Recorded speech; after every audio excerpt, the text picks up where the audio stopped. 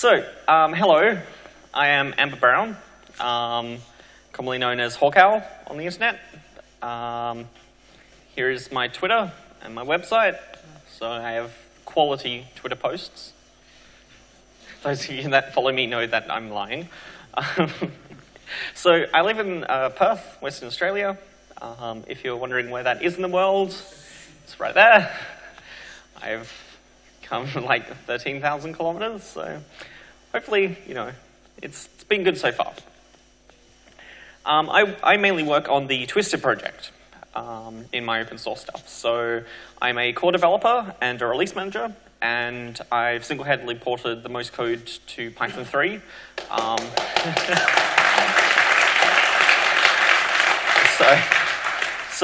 I've personally had a hand in porting about 40,000 lines of code, which is about 20 to 25% of Twisted's code base, as well as some auxiliary things and some things that use Twisted. So this is pretty much, how it is when I'm working on it.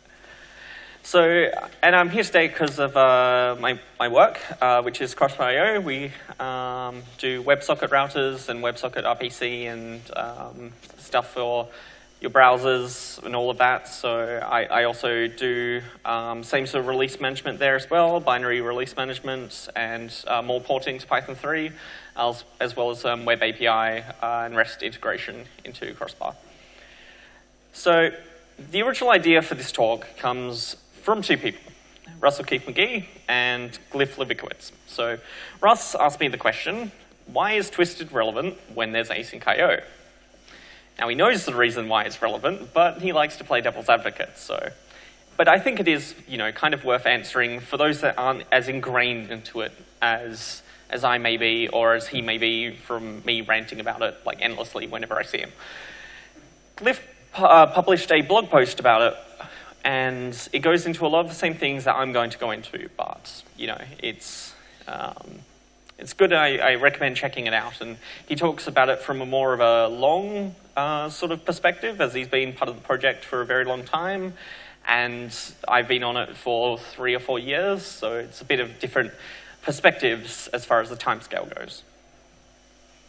Now, one of the core problems you have when you're writing any software, pretty much ever, is that you want to do some form of I/O. Now, I mainly do web stuff.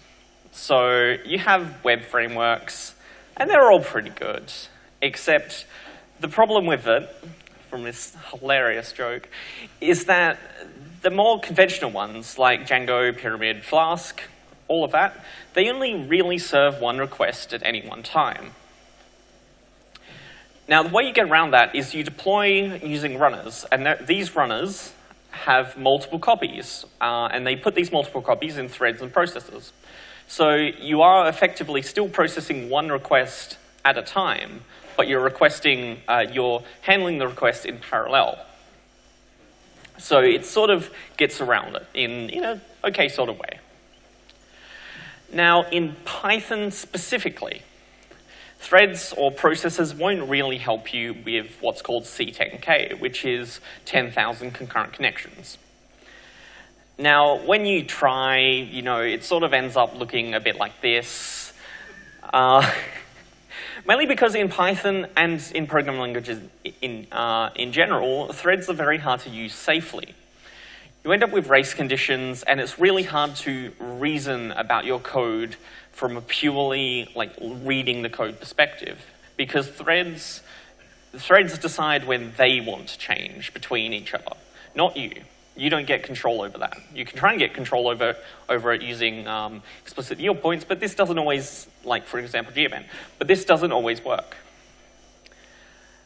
They're also a bit hard to scale with in Python specifically, because if you have one thread per connection, you're going to have thread memory overhead. Now, that's like the Python stack. So by default, it's like 8 megabytes on Python of virtual memory. Now, even if it doesn't use all of that, that can stack up pretty quickly.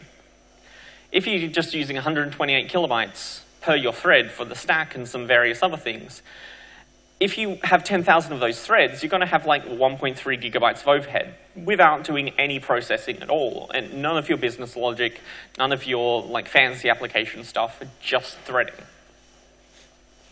And until the gelectomy happens, or until software transactional memory in PyPy becomes a thing that you can use without downsides, you don't end up with parallelism either. Because the global interpreter lock means that only one of these threads may be running Python at any one time. You can get around it with C extensions so that you can do heavy lifting in those. But if you're writing Python, you're probably going to have, at least in the early stages, everything in Python. You can't afford to put everything in C extensions. Python makes this a bit easier, but you know, it's still something that you have to special case the easiest way of maintaining it and the fastest production code, which is not good because you want them to be kind of one and the same. You also won't do threads properly. Pretty much no one in this room can do threads properly. Even if you've written thread using code, there's probably some subtle thing where it's going wrong, and you won't know until it's really, really bad. If a fun thing is when people say that you can do threading properly, especially like when they're like C threading, yeah, that works. You know, there's applications that use it. If you look at the CVE database and search for race condition, and look at when there's thread race conditions, there's been untold amounts of damage from not handling a thread properly, from a small race condition happening. Microthreads like gevent and eventlet, they're not really better. They still have some of the similar problems, and Glyph talks about them much better than I ever could, so I recommend checking that out. All these slides will be up online, so you don't have to worry about getting this even shortened URL.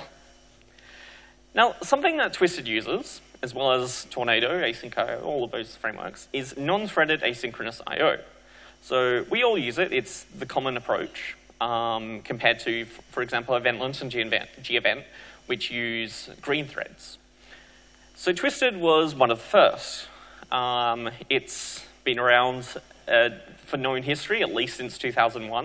There was bits of CVS before it, but all of that is lost to time. So let's just pretend it started in 2001. I recently moved to Git. Yay, we're catching up on the 21st century. It's amazing. Asyncio is a bit newer, so it's been around since 2012, was one of its first commits. In the very core of them, they both use the identical system calls. They're called selector functions. Now, they're like select, poll, epoll, and what happens is you give them a list of file descriptors. For example, sockets, open files, Unix pipes, all sorts of things, rarely anything that has a file descriptor. And it will tell you what is ready to have operations done on it.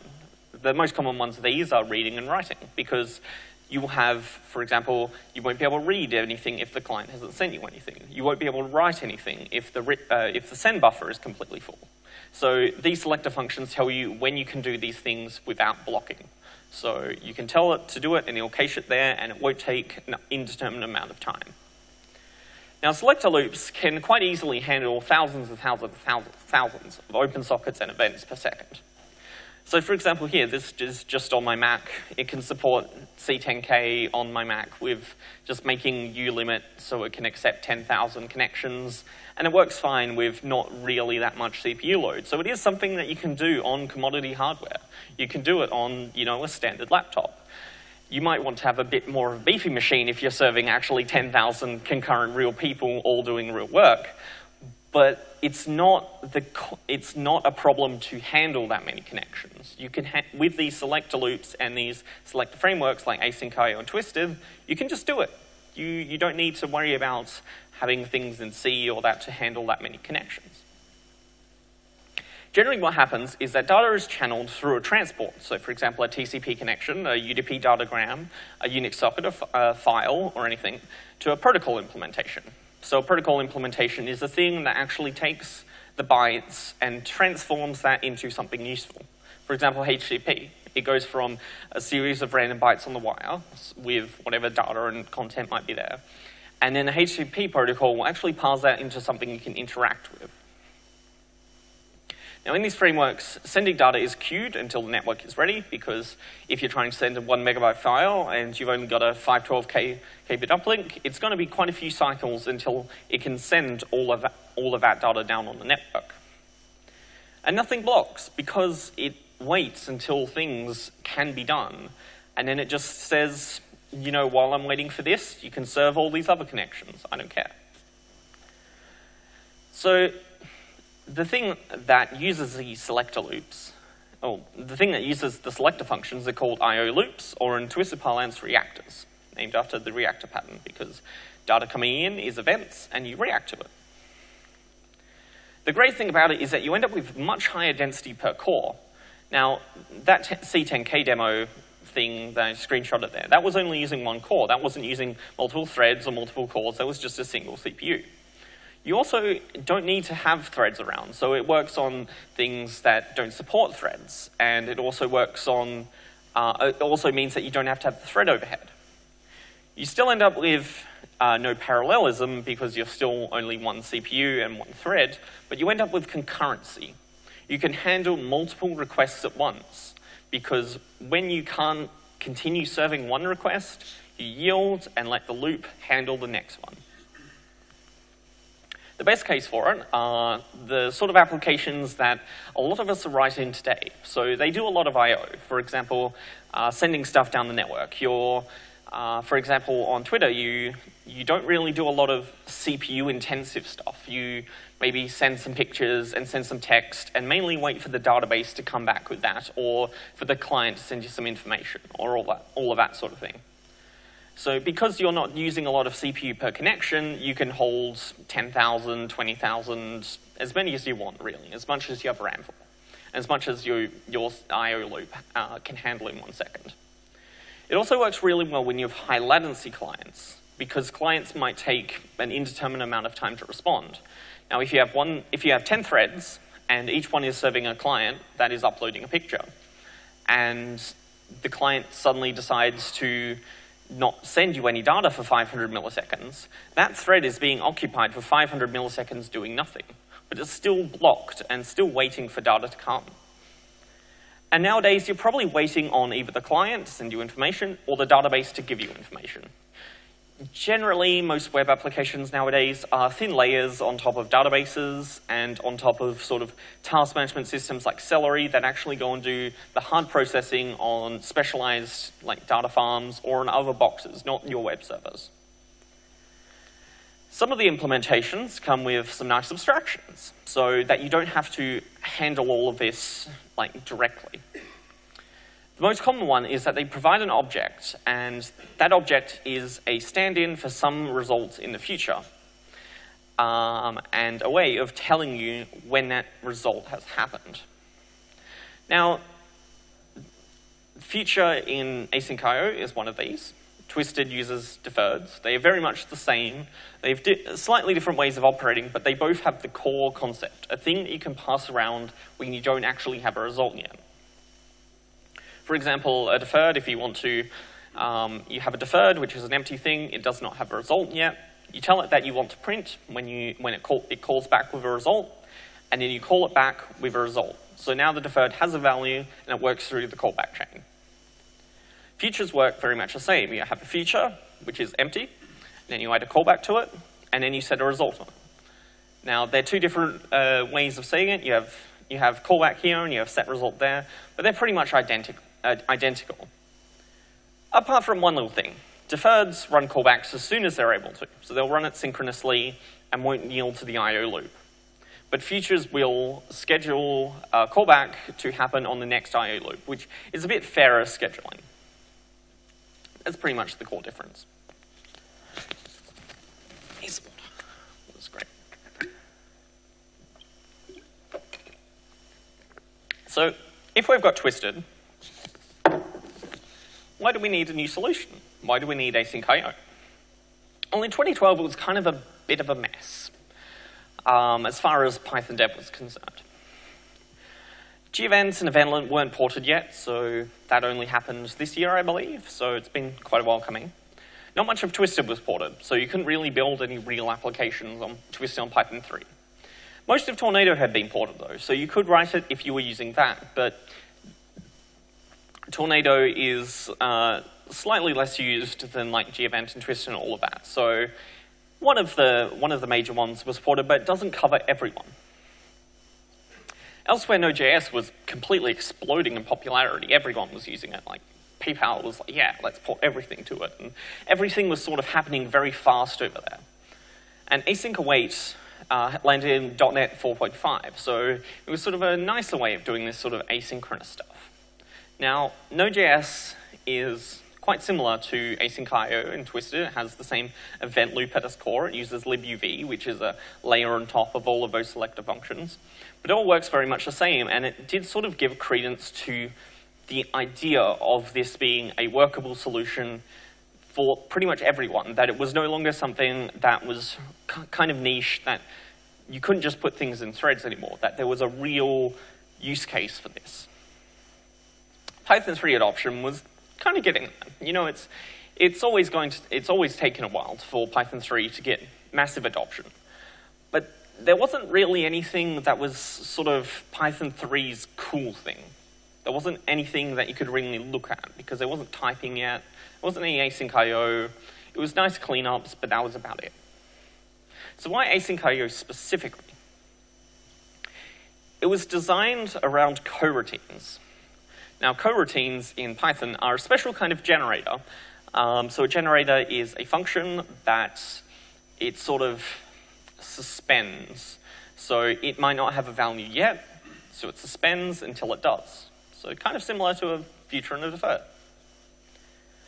Python 3.5 especially contains syntax that makes futures act like coroutines, and coroutines act like futures, and various other things that sort of makes them sort of work together. So for example here, if we have this code example here, it's just a loop that prints time for 5 seconds, or every second for 5 seconds. Now you'll see the special thing there. Do I have the thingy? Yeah. So the special thing here is the async def. Now that is what defines a coroutine. You also have this special keyword here called await. Now await is very much like yield is in Python 2 and Python 3, except it doesn't actually talk to the generator itself, it delegates to a subgenerator.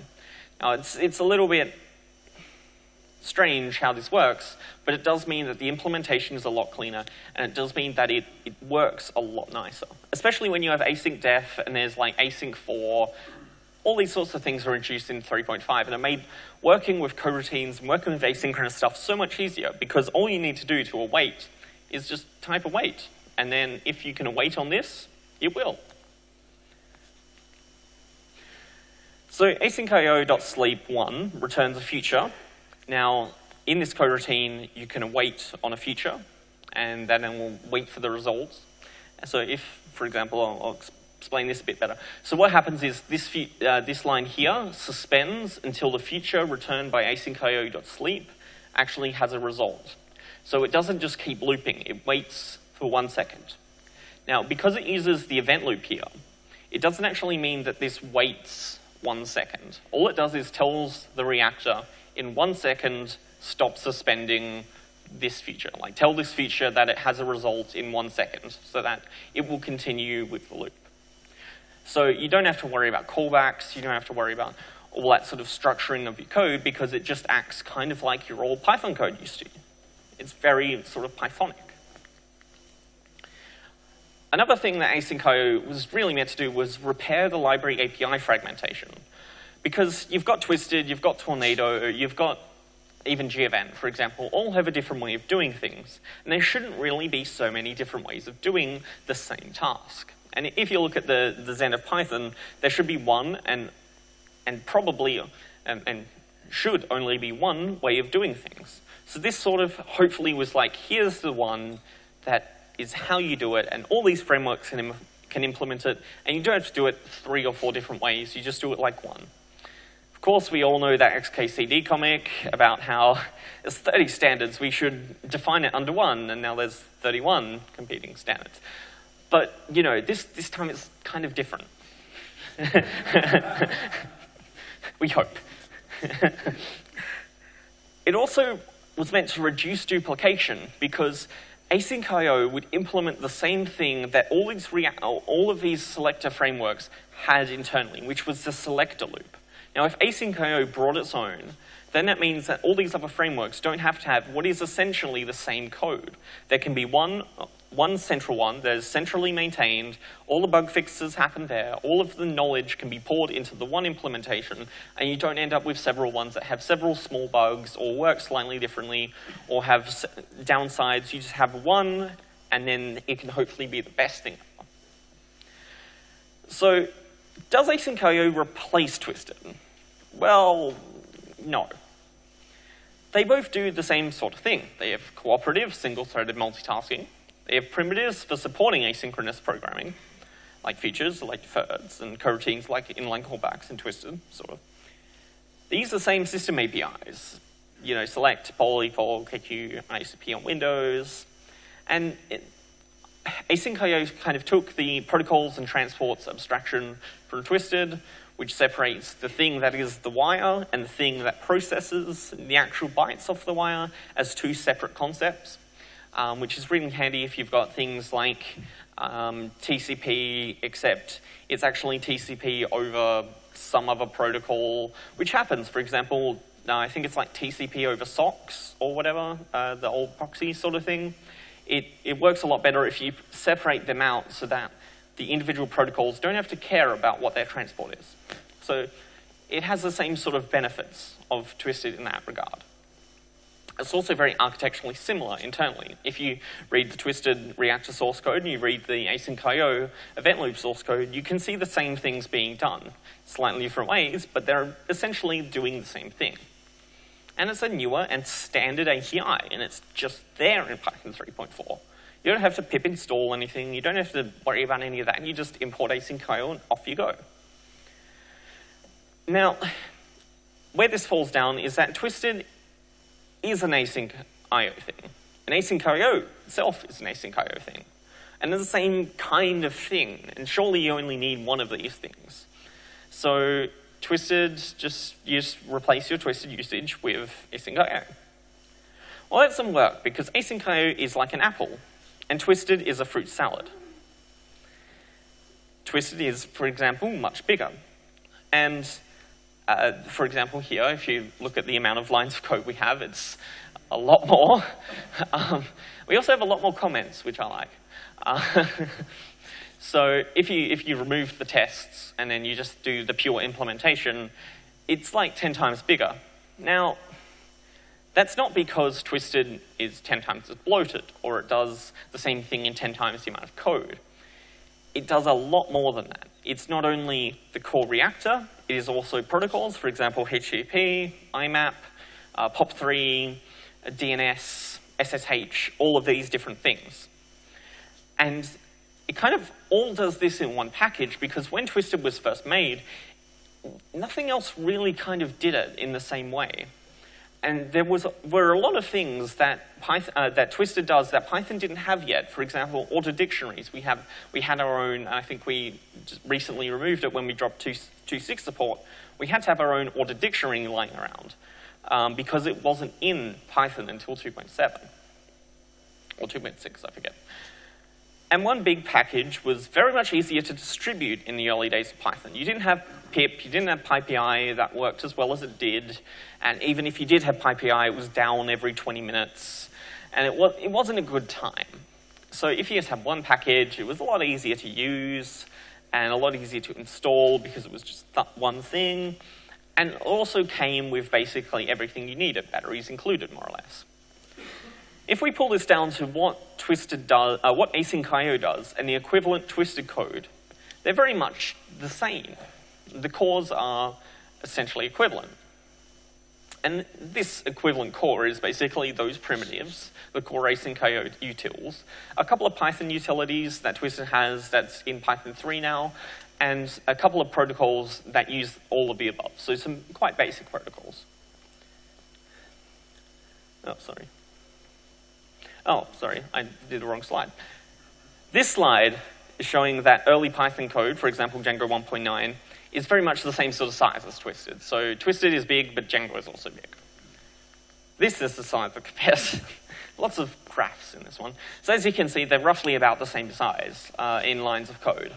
Twisted a little bit bigger, but you know.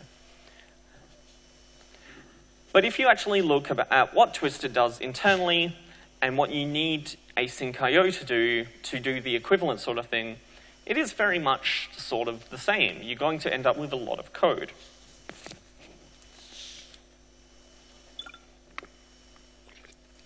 So some people say, you know, asyncio isn't bloated, Twisted is bloated. Look how big it is. Look at all of the code. It's very big and bloated. Well, no, we just do stuff. We also have some protocol implementations that aren't quite in asyncio, like HP2. I don't think that's in AO HP2 yet. There might be one or two, but Twisted has it like nearly first-class support for it, for example.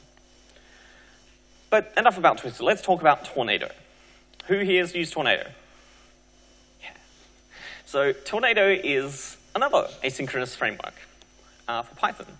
It's a specifically asynchronous web framework. It's made by FriendFeed, which was later bought by Facebook and then was torn apart and, you know, dissolved, because that's what happens if you get bought by Facebook. It's sort of similar in some ways. The transport is very similar to the I/O stream, but their protocols are a little bit mixed in. They don't have to worry about the generality. There we go. First flub of the word. Generality that Twisted and asyncio have. It does implement its own selector-loop. And it does actually have Twisted and asyncio integration. So you can yield deferreds or you can yield futures. And they might actually remove their event loop and just replace it with asyncio. So as you can see, they've you know, got a bit further into using the standard sort of thing, and they're a really great example of interoperation. And is this kind of the future of Twisted? Now, interoperation is hard. As anyone that's ever had to work with a system that's similar but not quite the same, you know, it kind of has its difficulties. My focus has been the async await keyword. This was introduced as PEP here we go, PEP 0492, and I believe was mostly written by Yuri Semilov. I can't pronounce his last name. It was introduced in Python 3.5, so it's in a Python you can use right now, and it's pretty cool. I gave the code example earlier. It makes things a lot easier to read and looks a lot like your regular Python code. You don't have to worry about callbacks, you don't have to worry about callback hell, you don't have to worry about lambdas for all sorts of things just to add a value together and then pass it down the callback chain, because you just await and then you just do it on the next line. So wait, as I explained, gets the result of a coroutine. Sort of works. You have a coroutine and you await on a coroutine, which is sort of like a feature now in asyncio. They sort of act like each other, and they are a special kind of generator, similar to yield from.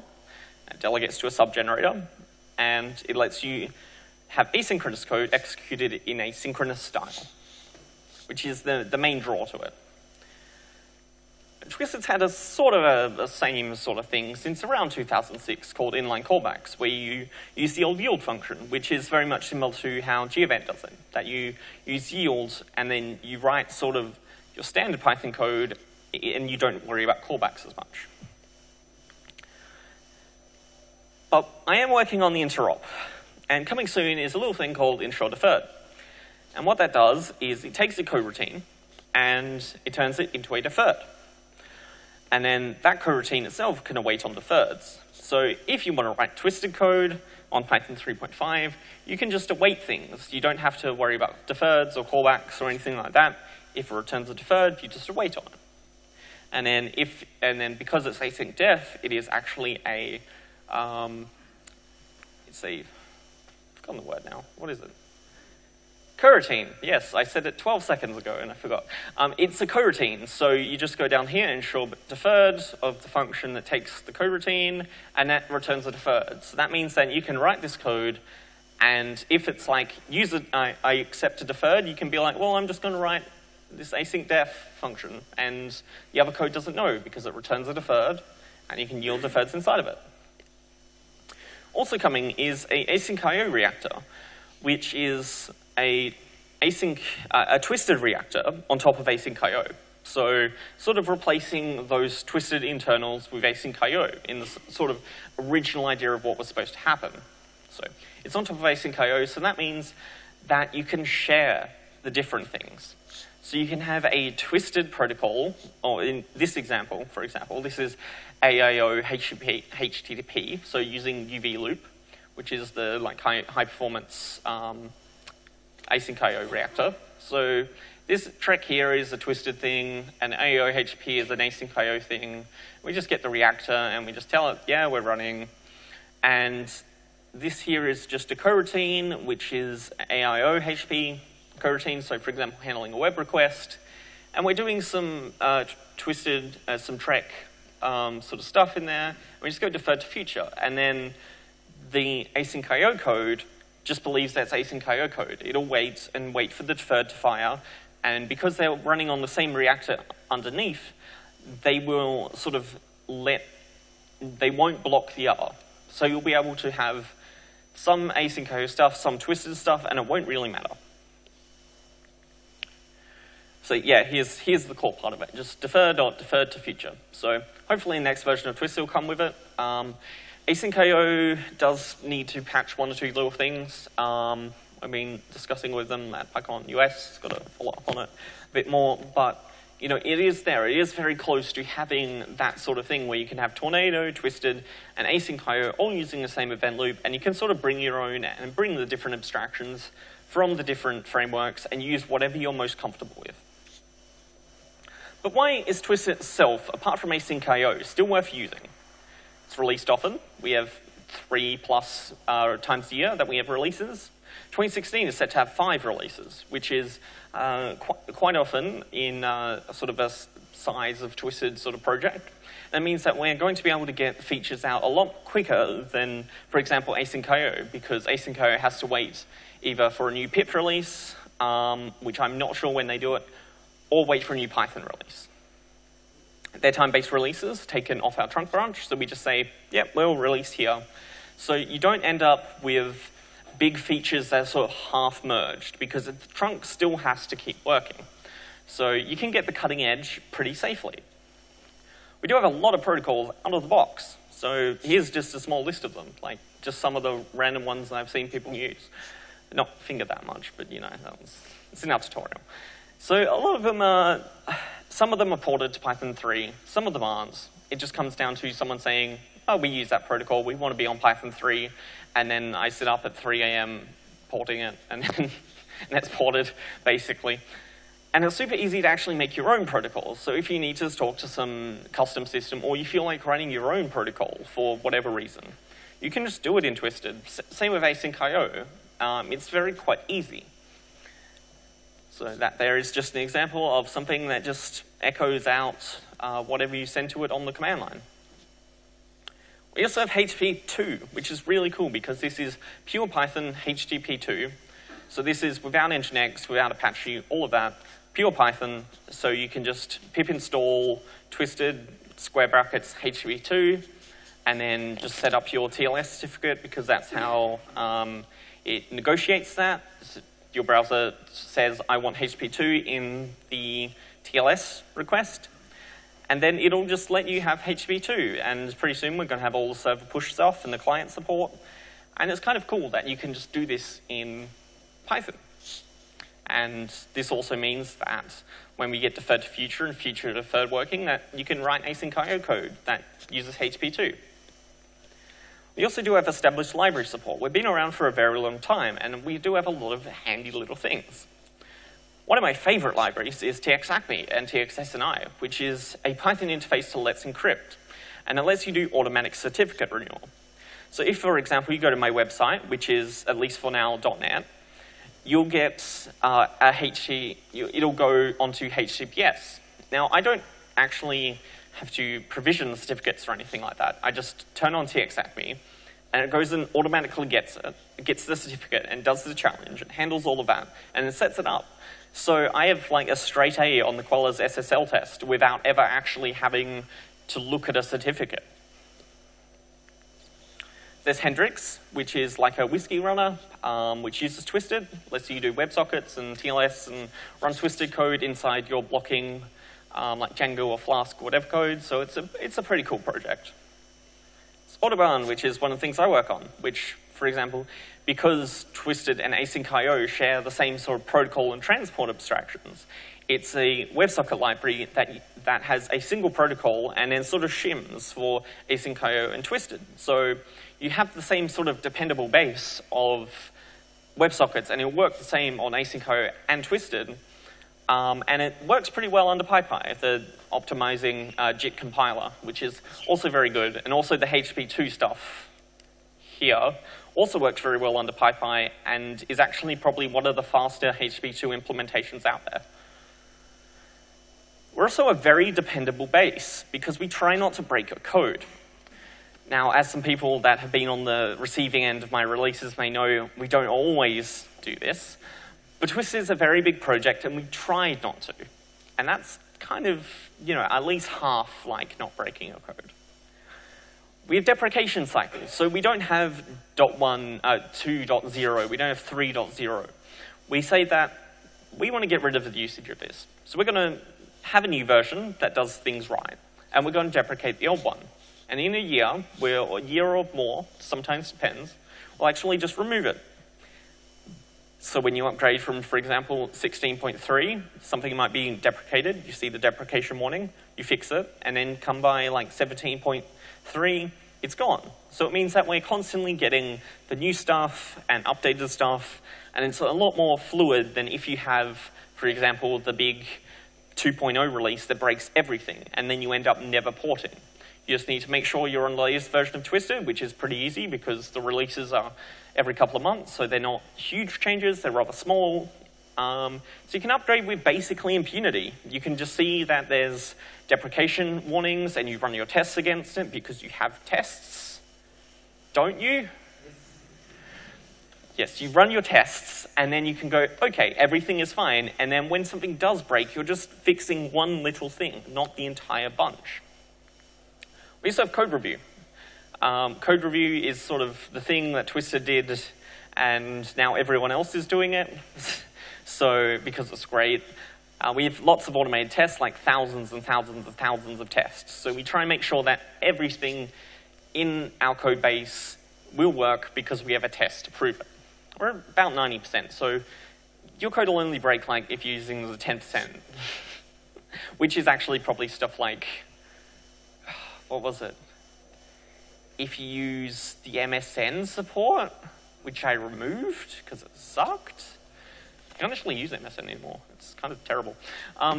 You can also add PyPy to it because most of our tests pass. We're working on getting the last 10 or 15 tests. They're all CPython assumptions, like they're just in the garbage collector, sorry. It assumes like when it goes out of scope, it'll be immediately garbage collected. Not the case on PyPy, and we need to alter our tests for that. But we have a lot of people that run it in production. We run it in production ourselves. And the speed benefit is absolutely amazing. You can handle like twice as many TCP connections just by switching out your Python compiler. You can serve a bajillion more DNS requests, and you can do so much more templating per second because it's a just-in-time compiler, so those core inner loops are all transpiled to machine code, and then they go really fast. We support a bunch of platforms. So that means that the test passes on the platform, and we gate any merges that it needs to pass. So we end up with a huge bunch, so pretty much nearly anything you run, it'll work. There's even a couple of other platforms unofficially supported that work pretty well. We have people running it on like the HP UX, like that Unix thing. And it works, and I don't know how, but, We support Python 2.7 on all platforms, Python 3.4 and 3.5 on Linux.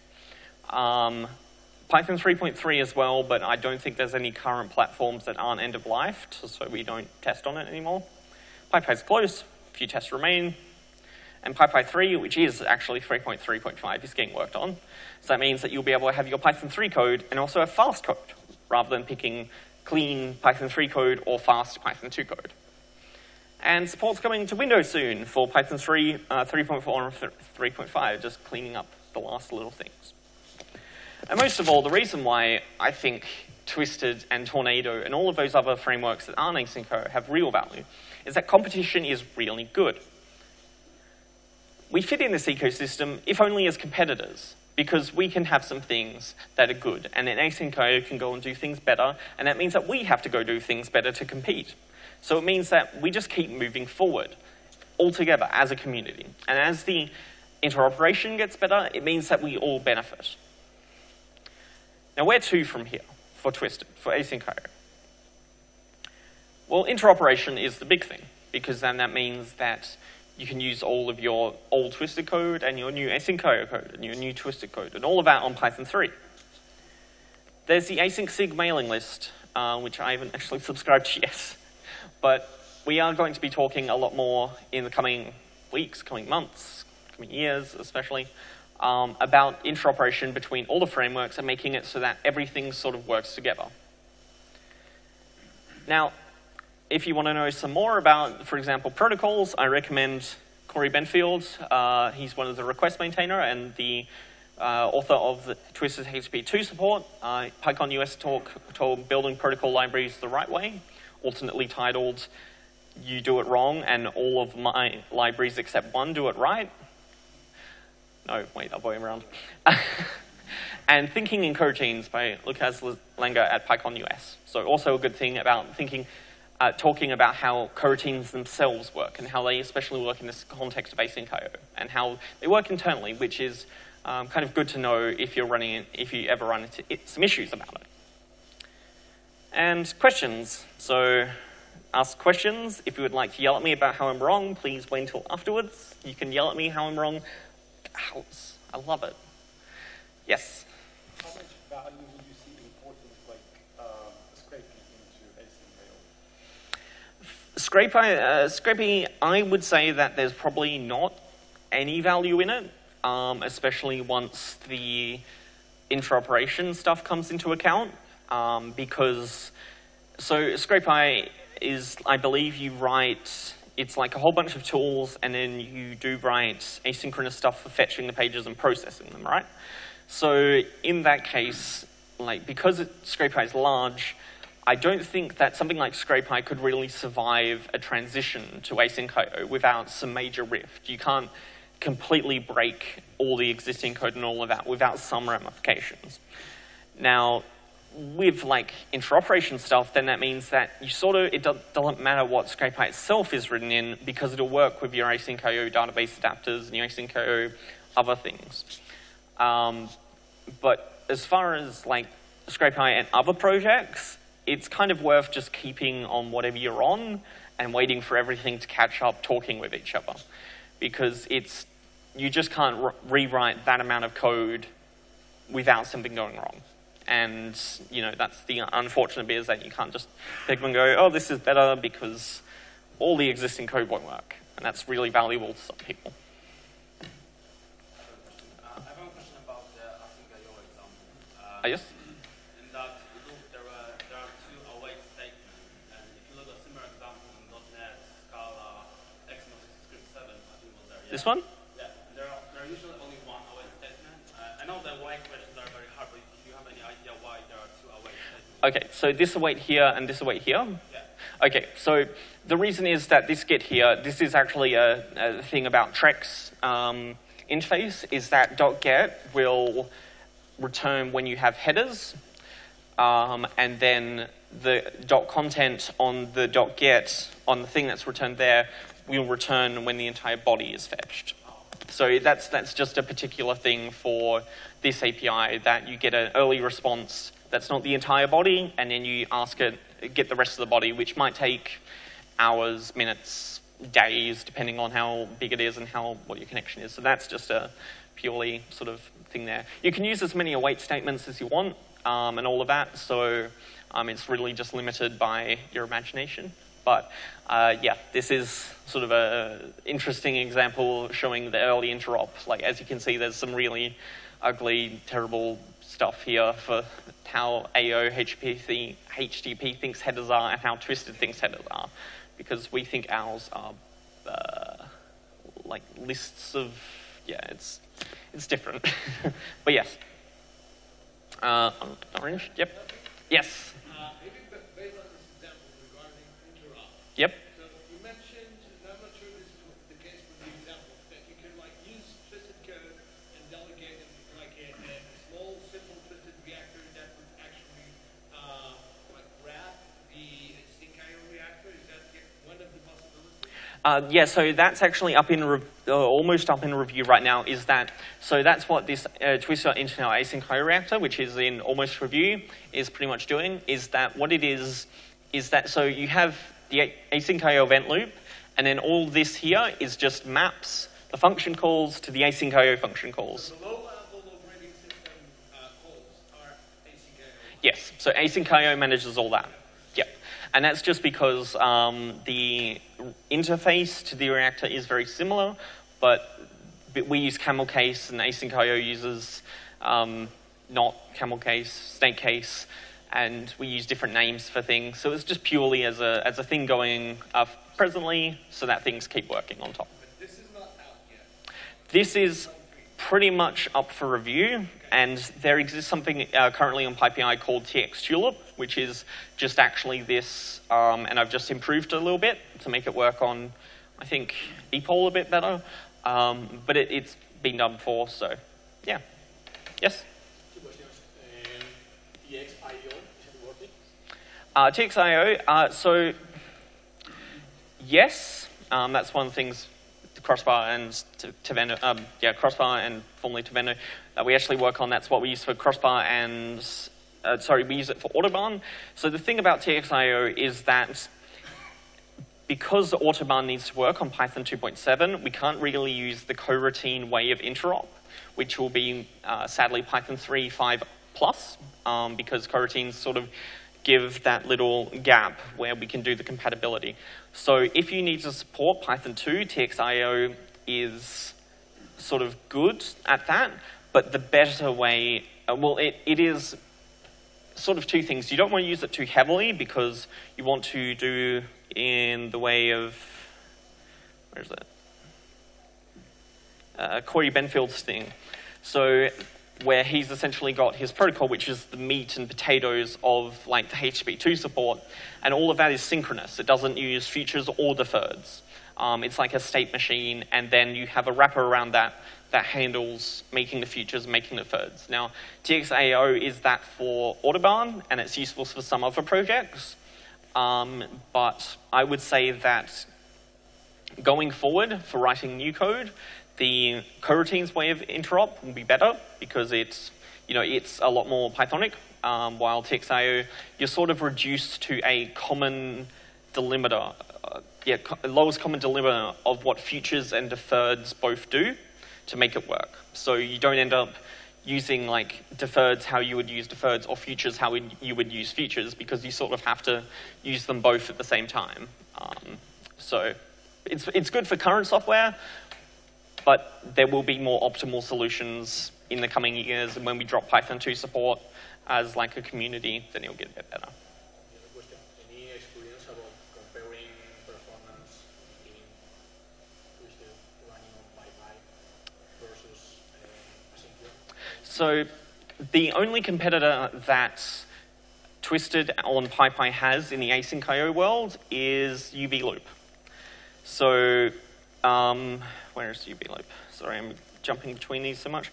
So UV-loop, no, that's not UV-loop. This is UV-loop. So UV-loop here, that is the only thing that can come anywhere close to Twisted on PyPy.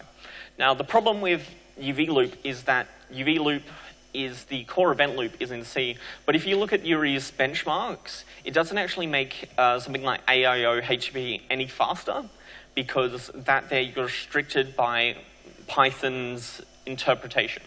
So while PyPy in that case, even if our reactor is slower, all of the actual protocol code is much, much faster. So I'd say that when PyPy 3 comes out and UV-loop gets a port to CFFI, so it works better on PyPy and other sorts of things, then you're going to have a truly fast async IO. But that's just like, it's plenty fast already, and UV-loop makes it really good for most things.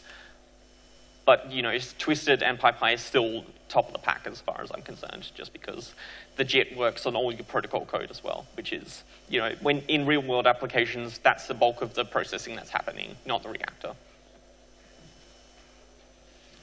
Can I have a tornado question? Sure. Yeah. Okay, so like tornado has the multi-process option, and I saw a lot of implementations where people just too lazy and they implement like blocking calls. Mm-hmm. They just say, oh, I'm going to switch on multiprocessing. Is it not better to remove that option and actually kind of teach people the proper? So the problem with multiprocessing is that multiprocessing is great. Well, as in running it in multiple processors is great in the context where you have CPU-bound workloads. So if you're doing lots of math, doing lots of things like that. So in that case, you're still going to need multiprocessing. You're still going to need, I think, asyncio has a thing in concurrent called like process executor or something like that, which is sort of you run some code in a process and it returns a feature. Now that sort of thing is still going to be valuable going forward simply because until we have true threading in Python, which although Larry Hastings' Gelectomy is coming up and I think going well, we've still got all these Python versions that won't have that, and it might not even land in Python because it might break the C API too much. So both, yes, it's good to say don't do blocking calls, because blocking networking calls are the devil and should not be done.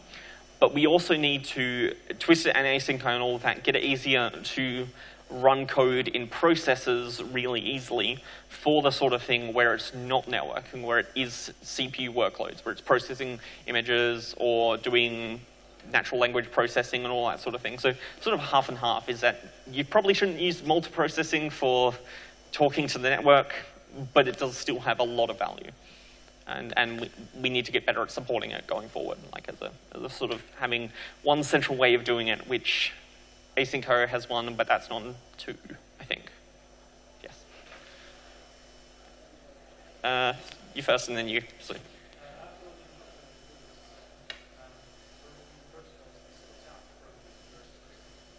Sorry? Yep. I would say not. The eventual future is probably going to be that we ditch all of our reactors and Twisted becomes the protocols, and that's it, rather than the other way around. And it's more likely that we're going to split out more and more of our Python utilities, for example, deferred, which is purely just a Python utility, and split all that into different sort of Python packages so it can be more widely used.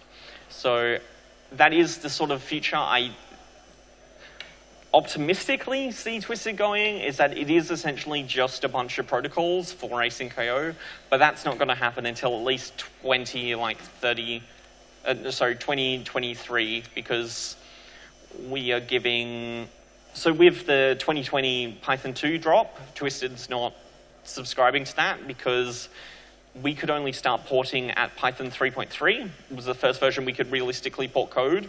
And we want to give our users the 5 years death notice.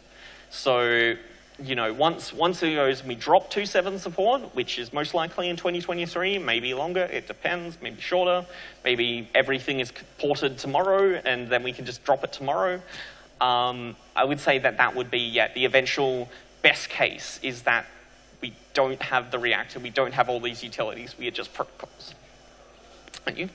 Sorry, did the person? Yep. Yep. A little louder.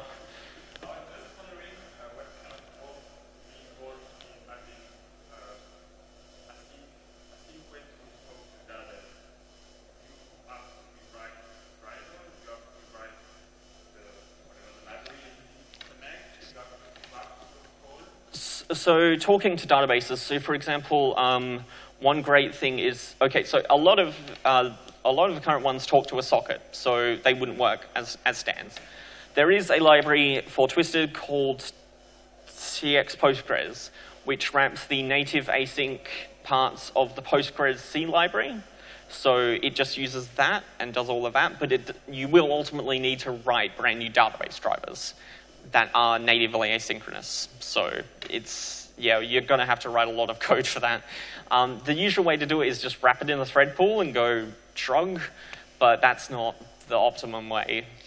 Native ones will always work better, will be more efficient, and but yeah, so it will require a lot of code rewriting, which is fun. Anyone else? Oh, yes. So I believe a lot of applications actually can be written in paradigms that don't require like GIL and stuff. So can you think of examples where like concurrency or actually in particular GIL is a true constraint? The GIL is only a true constraint when you are dealing with C extensions. With C extensions. So the thing that PyPy has is it's got this experimental thing called the STM, which is software transactional memory. Now, when that kind of gets forward a bit more and doesn't crash as much, because STM is a bit, it's a wonderful technology. Basically what it means is that rather than having a global interpreter lock, you have a lot of finer locks. And you lock specific bits of memory. Now, when you do something like Twisted or asyncio and all of that, where you have the core reactor, and then all the things that come down from it. But these individual sort of handlers don't talk to each other. So that means that in the sort of the GIL-free world, you just say all of these have a software transactional memory lock for their own sections, and then they all run in parallel. So the GIL, if you in a world where there isn't C extensions, or there's better C extensions, and you're writing Twisted and asyncio and all of that, then GIL is not required, essentially, because it's just a thing that the C API needs and also prevents race conditions. That's also the other thing. While software transactional memory also prevents race conditions by having finer locking. So that if one tries to talk to memory that another one is locked, it will actually run in sequence, not parallel. So it'll work around it. So GIL is not required, basically. But it's there because everything is horrible. Anyone else? No more questions? Come on. You look like you want to ask a question. All of you I just pointed at, just I'm being general. Am I? Oh, okay. Okay, how about this? Who wants coffee? Okay. Oh.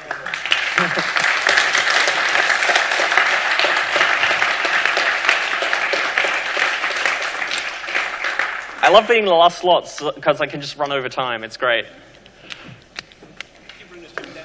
Sorry?